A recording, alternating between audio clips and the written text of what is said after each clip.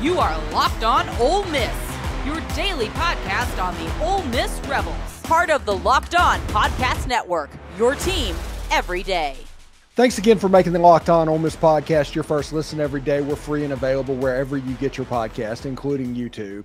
We're part of the Locked On Podcast Network, your team every day. Hello, I'm Stephen Willis, and I'm alongside David Eckert from the Clarion Ledger today for, I guess, the last true practice report of spring. You get that honor, David.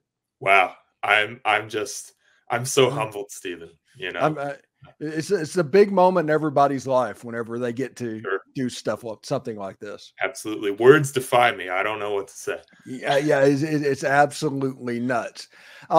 Anyway, you got to see a little bit of real football today, and from what I heard, if my DMs are any indication, you got some backup quarterbacks going at it, some nice passes being thrown, not a lot of scoring, but it was something to see. Yeah, it looked like I couldn't tell exactly what it was, but it looked like some red zone type work, or maybe extended red zone type stuff. And yeah, so we did get to see some actual football. No Jackson Dart, but some Walker Howard and some Austin Simmons. So got to learn a little bit from that, which I'll take. You know, that's a win. Yeah, I've talked about this spring and all this spring that a Cold War has started. Nobody's talking about that because this is the first year under Lane Kiffin where there hasn't been some sort of a quarterback competition since Jackson Dart's been here. Mm-hmm. But the backup job with Austin Simmons and Walker Howard, that's kind of a Cold War because this time next year, that is going to be the only story.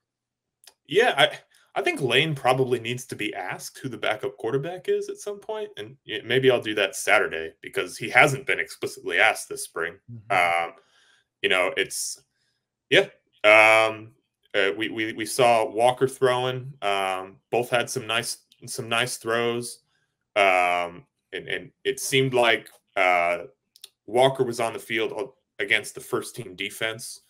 So obviously that's a little bit of a challenge, you know, compared to the second team unit, but yeah, so both some splashy throws. Simmons had one back shoulder fade, which is everybody's favorite red zone play. But just looked really good. I think the receiver was out of bounds when he caught it, but I was like, wow, like flashy play. But I do think you're right. I think that's an important storyline. And I kind of wrote in I did like what I'm watching at the Grove Bowl because, you know, besides hot dogs and and that was one because, you know, we can get some insight into where those guys stand because I don't know if that's super clear, and I think I'm probably not allowed to say it even if it is. Yeah, I think Saturday should be insightful for that. Yeah, and there's not a lot that people are going to be able to take out of Friday because or Saturday, and they're going to be having fun and all of that stuff. But one of the things that you can probably take some stuff out of is Austin Simmons, Walker Howard, and processing information because they are essentially playing 7-on-7. Yeah, I mean, look, for the quarterbacks, you can get a feel in this format. And the other thing too, and this was another thing that I wrote about is this is kind of the quintessential receivers against DBs format too, you know? So I'm interested to see how Ole Miss's transfer DBs handle that receiver room. I don't know how full strength that receiver group is going to be on Saturday and who they're comfortable doing what. But I think that's another place where we can get some insight too is, hey, you know, how does this new group, you know, Trey Amos, Brandon Turnage kind of stack up against guys who we know are studs, like you know, your Trey Harrises of the world. Is Trey Amos on the other team than Trey Harris? That's a great question. If they didn't do that, that feels like a missed opportunity, right? Yeah, here we can answer that right now. Yeah. I'm gonna. I don't have that in front of me, but I mean they've promoted that literally all spring. Oh, see, I was thinking, all right, Lane put out the staff assignments. He did not put out the roster. All right. So we still don't know the answer to that question. Oh, the roster is out. Let me Is look it? that up. Okay. Yeah, it's out. Let me see if I can find it real quick because I saw it before I got on here with you. Now I see it. Here we go. This is great podcasting right here. Yeah, I'm serious. This top shelf is kind of like the podcast games. Okay, so they are on different teams. We are going to Okay, get good. that. Good. Yep. That is a matchup that everybody needed to see happening because they promoted that way too much. No, not that, but I mean, for them not to do it in the Grow Bowl where everybody can see it. Sure, and it's kind of cool because those guys are both from a similar part of Louisiana too. Like they've got some history. I was trying to figure out whether they played against each other in high school. They did not. They did not. I think they either asked Trey Harris or Trey Amos that, and he said they didn't. Okay, so yeah, it's that's cool. There's a little bit of history to their relationship, and it'll be a good matchup. So yeah, I'm excited that everybody gets to see it.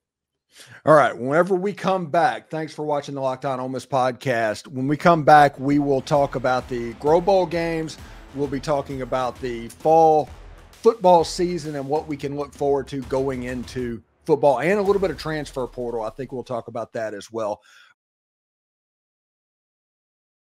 But right now, I do want to let you know that it's playoff time in the NBA and NHL. Baseball is in full swing, and FanDuel is your place to bet on every game. Right now, new customers can get $150 in bonus bets guaranteed. That's $150 win or lose. One of the things you can bet on is Ole Miss and their odds to make the 2024 college football playoff. Currently, a yes payout is minus 122, which is about 54% probability of that happening. I thought that was interesting, but that's not all. Bet on everything from slap shots to home runs to slam dunks on an app that is safe, secure, and easy to use. What are you waiting for? Visit FanDuel.com/lockedon and make your first bet an automatic win. FanDuel, it's America's #1 sportsbook. Gametime is now an authorized ticket marketplace of Major League Baseball, which makes getting tickets even faster and easier. Prices on the Gametime app usually go down the closer it gets to first pitch. So with killer last minute deals, all in prices, views from your seats, and the lowest price guarantee, Gametime takes the guesswork out of buying MLB tickets. I'm going to the Detroit-Tampa Bay game in about a week to check out my beloved Tigers. And one of the things I'm interested in is where I was going to sit in that game because I am a sucker for a sweet left-handed swing. Like Riley Green, I am all about seeing that. So they have seat views and you can panoramically check it out and you can pick out the perfect spot to see what you want to see. So download the Gametime app, create an account, and use code LOCKEDONCollege for $20 off your first purchase. Terms apply. Again, create an account, redeem code LOCKEDONCOLLEGE for $20 off. Download the Gametime app today. Last minute tickets, lowest price guaranteed. Are you watching Fox News or Fox Sports or ESPN on your TV and you have to turn down the volume with all that shouting and screaming? Make the switch to Locked On Sports today. It's a free 24/7 streaming channel on YouTube, programmed for you with the biggest stories of every day without all of that screaming. Locked On Sports Today brings you can't miss analysis, opinions, and news, streaming 24/7 on YouTube or the free Amazon Fire TV channels app, part of the Locked On Podcast Network, your team every single day. So, David, we talked about what you were looking to get out of the Grove Bowl games. What is your realistic expectations of what you're going to see? Almost nothing. Which, look, I'm okay with, right? Like, I think if you're an Ole Miss fan, you should be happy about the way that Lane Kiffin is handling this. I think it is in the best interest of the Ole Miss football program to just kind of make this some fun vibes instead of serious football. For a few reasons. One, the transfer portal is opening on Monday.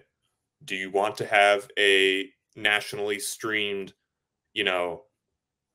broadcast of all of your players and where they stand and what the depth chart looks like 2 days before that happens? I don't know if that's a good idea. Probably not. Two, they've just made it fun.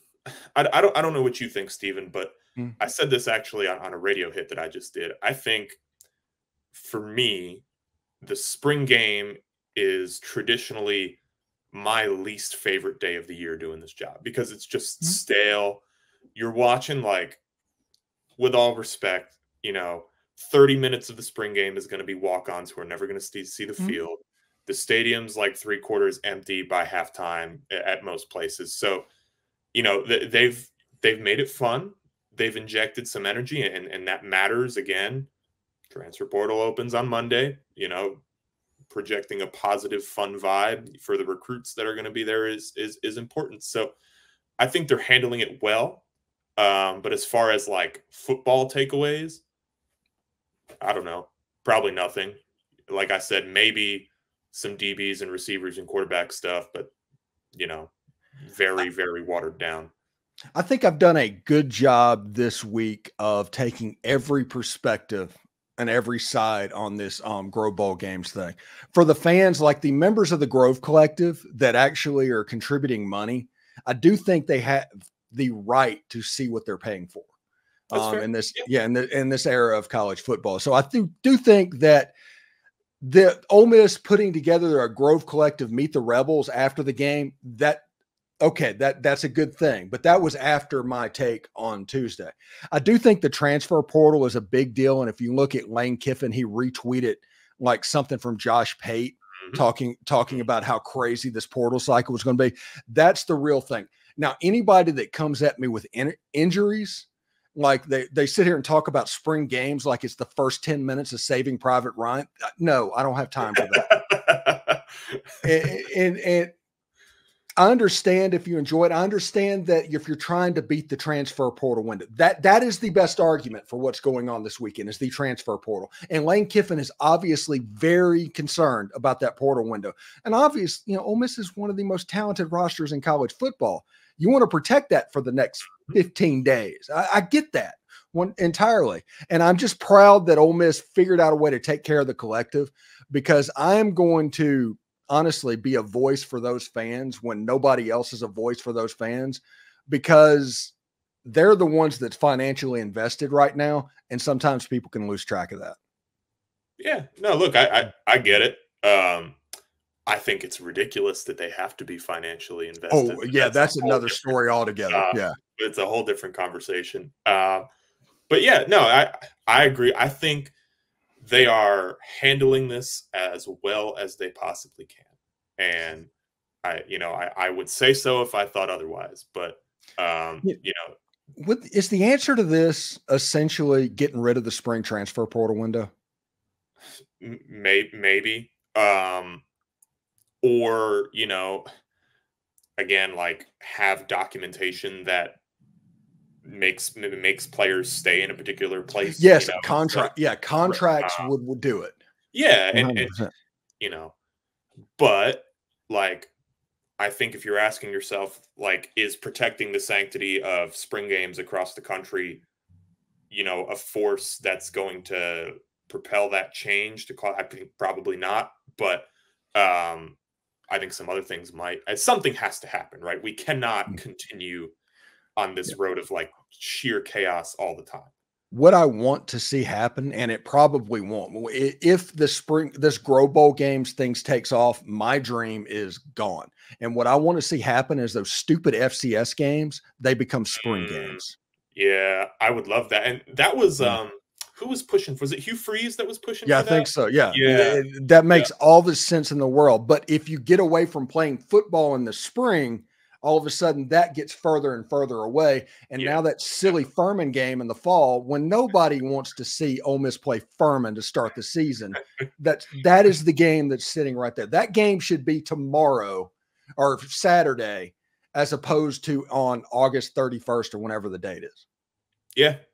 Listen, sign me up for that. The less meaningless football I have to watch, Steven, the better.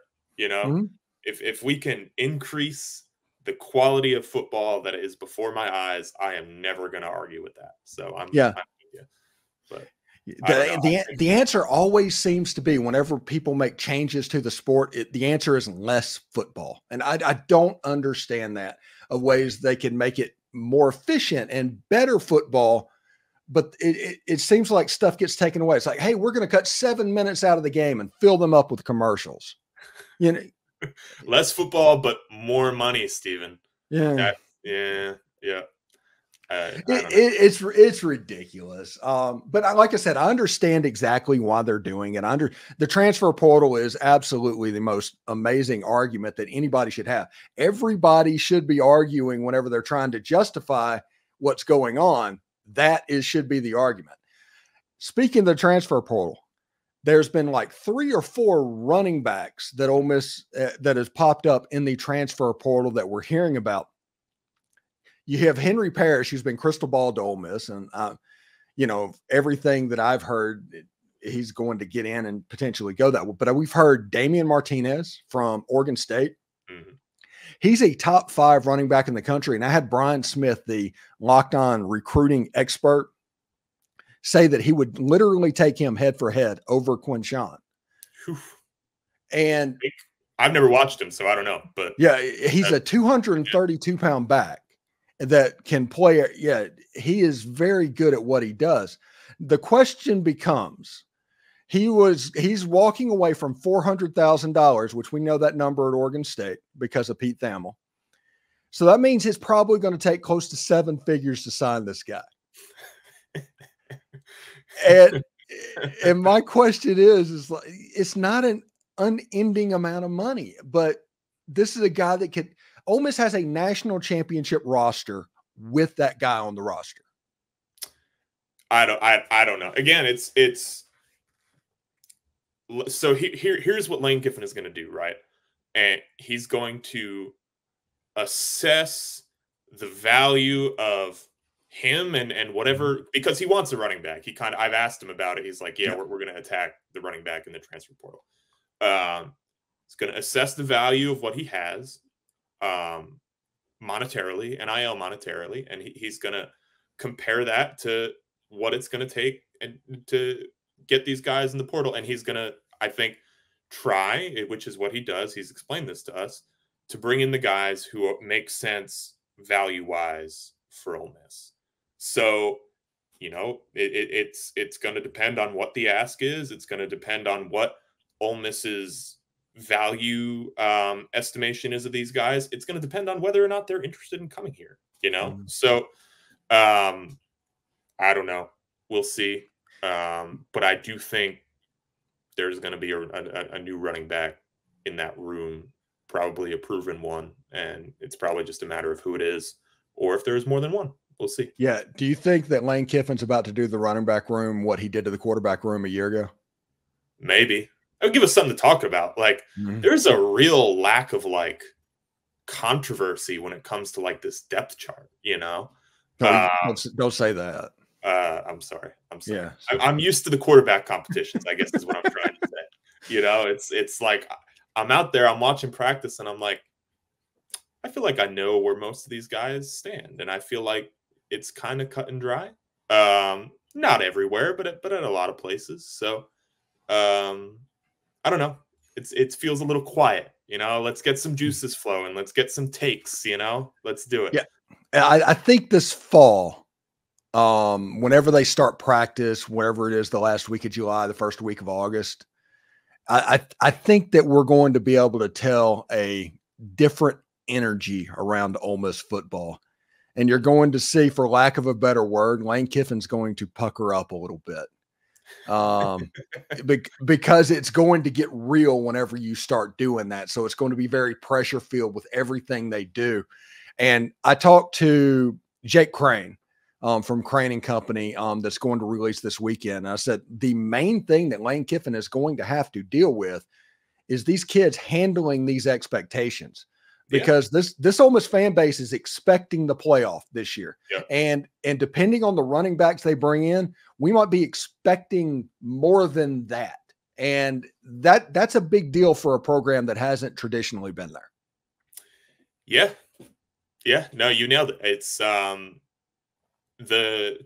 me, all of the questions about this team are mental questions, right?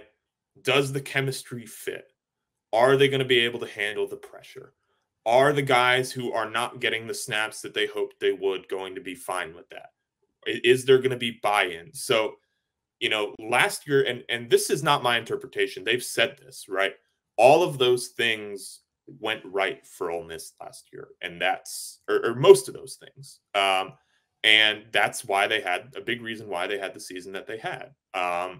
In 2022, a lot of those things did not go well, and they collapsed, So, I think they're in a good spot talent-wise, but they have to get these questions right. They just do. You don't, with their schedule, and I know it's easy relative to the rest of the SEC, but generally speaking, large scale, like, it's a difficult schedule.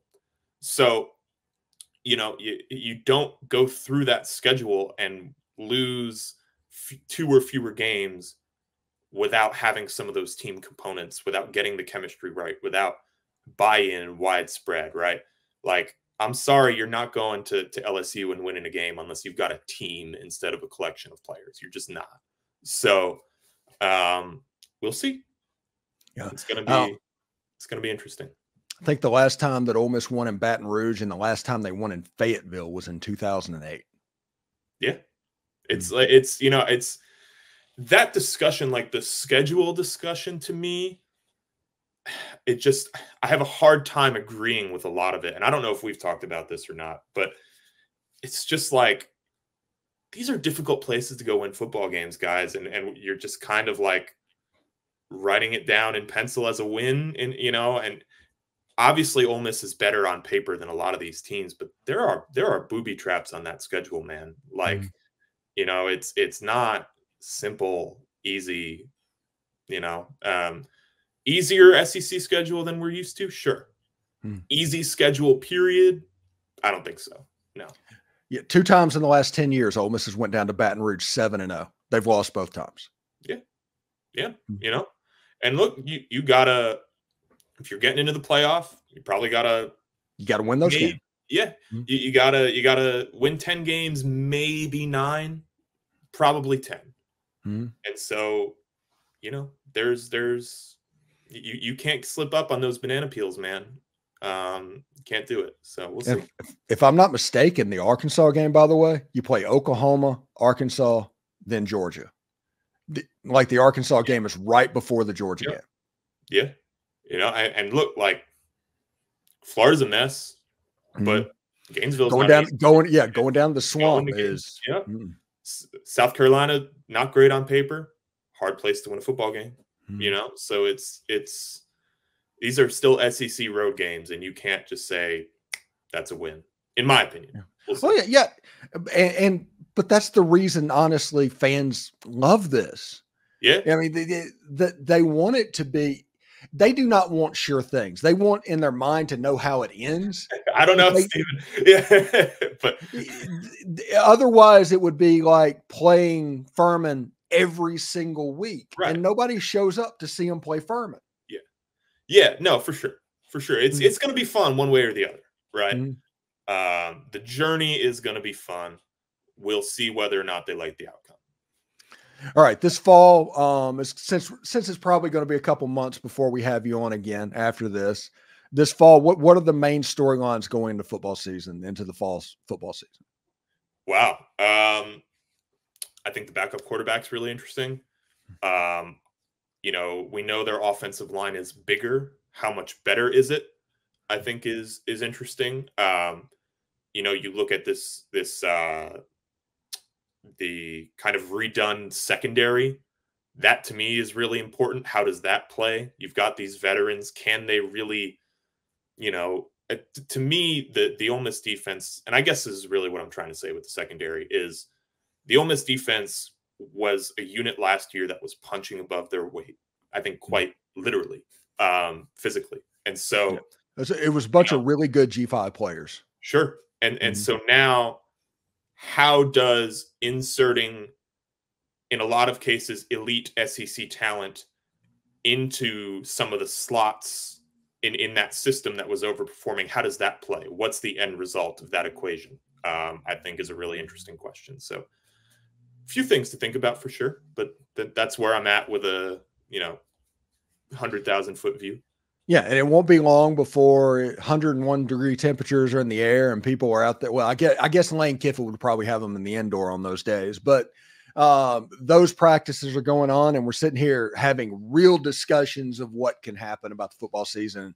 And my goodness, it's like 4 months away, and it feels like it's a year at this point, because I'm just dreading exactly how it's going to be whenever I do the same show like once a month over the next 3 months about whatever the topic might be. But I mean, that's the life we've chosen.